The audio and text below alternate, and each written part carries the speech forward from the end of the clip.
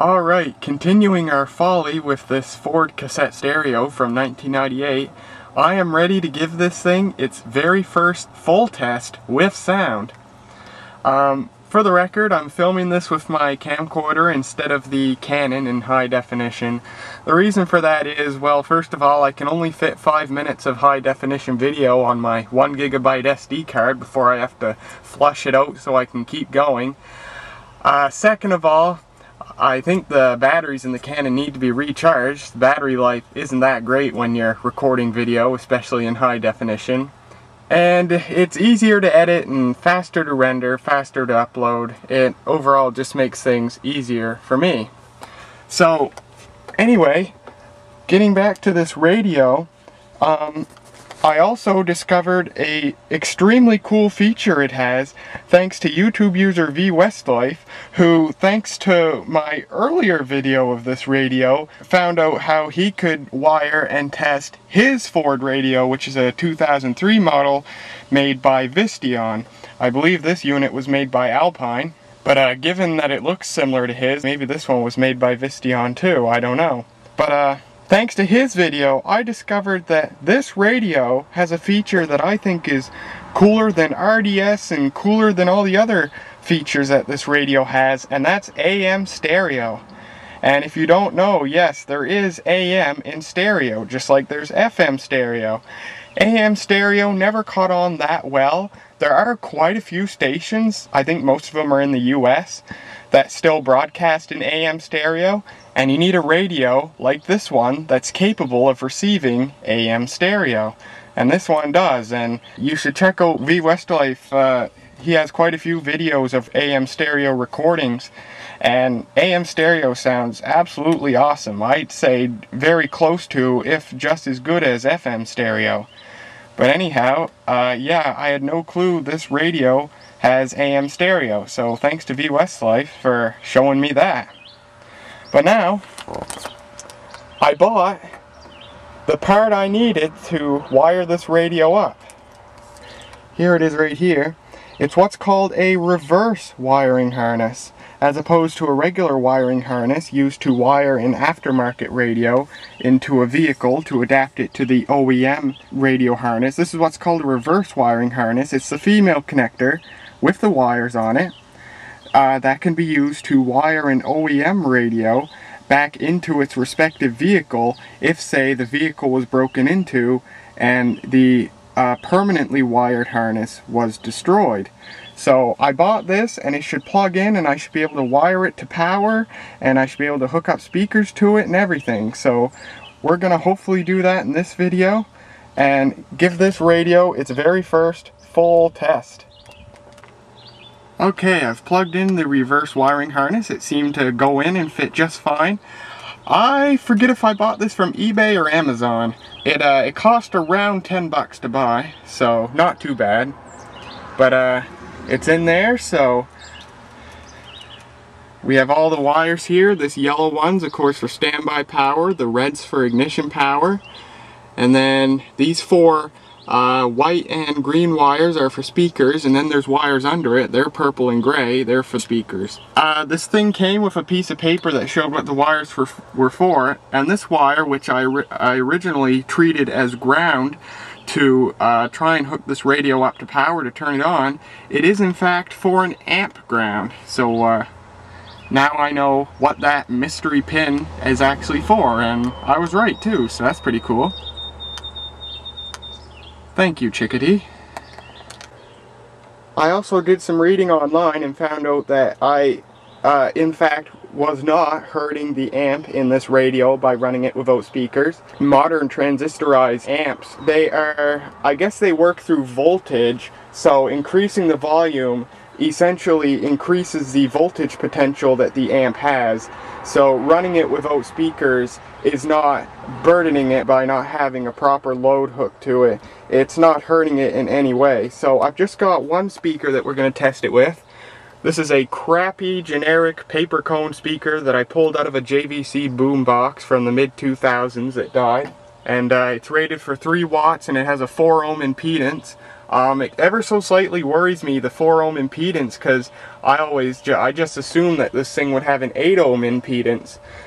And if it does, I don't want to hurt it by hooking up a 4 ohm speaker. But I did my research, and everything I've read suggests that most, if not all, car stereos use a 4 ohm impedance.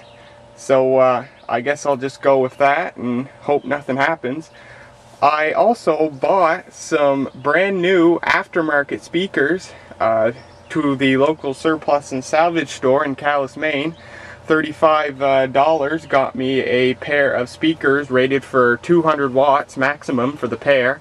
Really nice speakers with polypropylene cones and rubber surrounds, and hopefully they'll sound great once I try them. But just for now, we're going to try this crappy thing. So crappy, in fact, that literally seconds before I was ready to film this video, the positive wire fell right off, so I had to get out my soldering iron and solder it back on. And here I have it sitting here just cooling down, and it's pretty much cooled off and ready to be put away. So I'm going to hook everything up here, and we're going to try this thing out. And I just remembered those aftermarket speakers I bought too, they were also rated for 4 ohm impedance. Okay, I think I got everything hooked up correctly. I've done my best to separate all the wires and make sure none of them are touching each other. Let's power this thing on and see what goes bang. When I turn this on, it'll default to 760 AM and the volume will be turned up midway, so we should, hopefully, hear a fizzing. Oh, I'm going to hook up the antenna too. Can't forget the antenna, because we are going to try listening to some stuff. Okay, here goes nothing.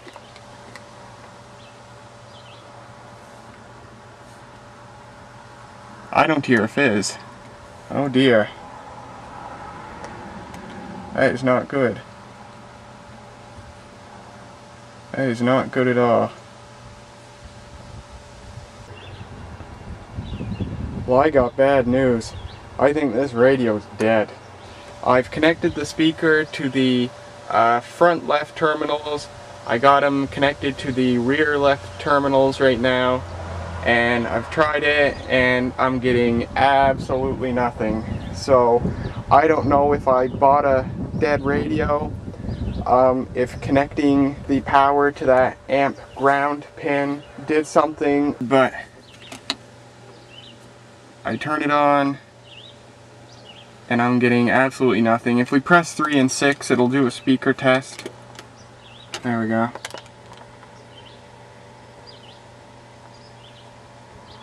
Yeah. That is great. So, I don't know. That just sucks. Oh man, when last resorts happen, they really happen. I got this radio working. Now I know what the amplifier ground's for. It actually has to be connected to ground for the amplifier to turn on. If you were to hook up an outboard amplifier, you disconnect that so the built-in amplifier doesn't kick on. I've connected this wire here to ground, turn on the power, and we got sound.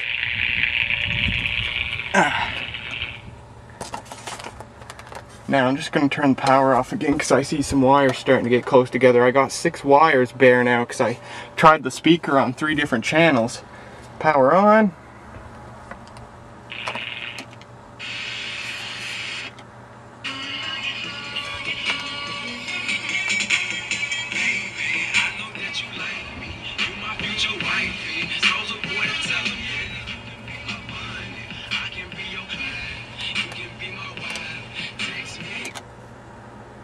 Creative thinkers give the talk of their lives in 18 minutes or less on various topics. Let us know what you think on the MPBN Facebook page. We look forward to hearing from you. What do you think? Tell us on the MPBN Facebook page, and thank you. Today's program is made possible by MPBN listeners and by... There's a news station, News 88.9 in St. John. I wonder if I can get it from here.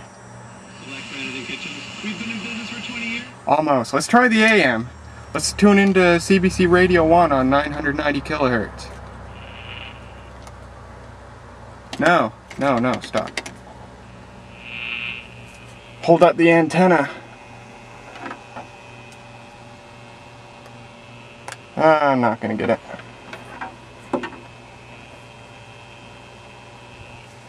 Wow, this is great. This is awesome. I thought this radio was dead, but it's absolutely perfect. This is awesome.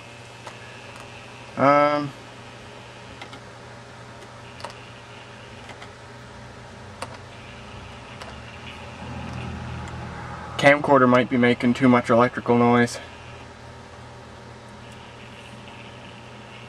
Especially because the inverter on this power pack's turned on right now to power the camcorder. Oh, let's try. During a midnight showing of at a number of movie theaters in parts of the country that are showing the new Batman movie after a mass shooting at an Aurora, Colorado theater overnight. In New York, officers are seen stationed outside the AMC Theater in Times Square. People's bags are being checked. Washington, D.C. In Paris, the movie's premiere has been canceled. Workers were seen pulling down the red carpet display at the theater in France's Champs-Élysées Avenue. We're learning more about the suspect who's accused of barging into a Denver area theater at the midnight showing, hurling a gas canister and opening fire on the movie. Let's do a speaker test.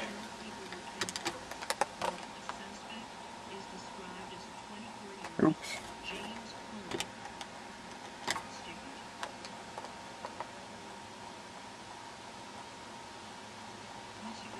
I guess it plays radio sound through it. Woo! This is cool. That's awesome. I was so afraid that after all that money I spent, I bought a bum radio in the end. But no, that's what that amplifier ground's for. Obama has cut short his campaign swing through Florida, saying this should be a day for prayer and reflection. Speaking in Fort Myers, the president observed a moment of silence for the Colorado shooting victims, saying those lost as a reminder that life is fragile. The people we lost in Aurora loved, and they were loved. They were mothers and fathers. They were husbands and wives, sisters and brothers, sons and daughters. That crappy ass speaker actually doesn't sound that bad, so I bet those $35 Soch or Skosh or whatever they're pronounced, however they're pronounced, them speakers I bought, I bet they'll sound absolutely awesome. But yeah, I think that's enough playing around for now. I bought a piece of vintage audio equipment yesterday that I'm going to be making a video about. That's another project, and I can't wait to show you guys that. But for now, there is the 1998 Ford cassette stereo with AM stereo in addition to RDS and Dolby noise reduction for the cassette player. Successful sound test. So awesome. The next video of this radio will probably be how it sounds with them aftermarket speakers I bought hooked up.